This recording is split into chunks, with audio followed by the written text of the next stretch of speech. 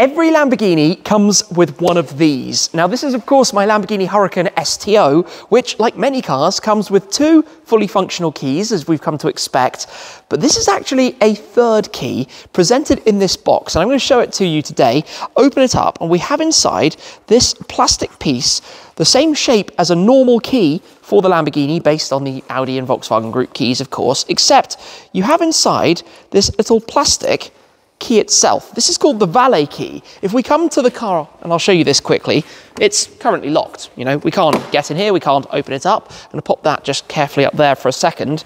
With this, you press it inside here, inside this little piece, pull that off, and then you have access to the emergency opening of the car, and you can get inside. Of course, you can't start it, but you can access the car if for some reason you're locked out.